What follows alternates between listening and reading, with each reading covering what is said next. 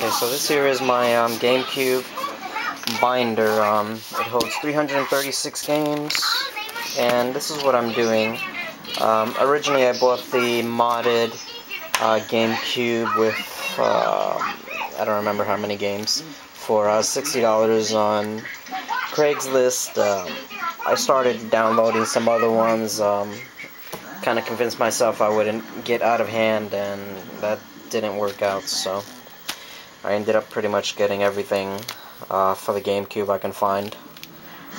And this is what I'm doing. So when I burned them, this is what they look like, and the ones that I also got from Craigslist, this is what they look like. They were CDs, written, handwriting. So I decided to look for the covers, print them out on paper.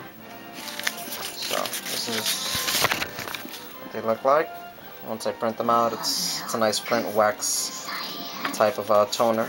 I print it out at work, cut it, and I'll put it in here with the game. So instead of seeing this, I'll see the game covers, and that's what they look like. I mean, some of them I still have to download, but primarily I've got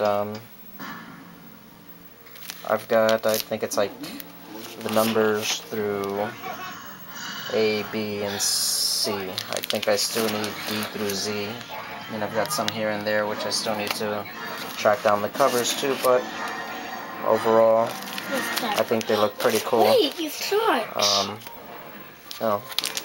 Once I finish, these are some of the other covers which I've printed, which I've got to put in there. And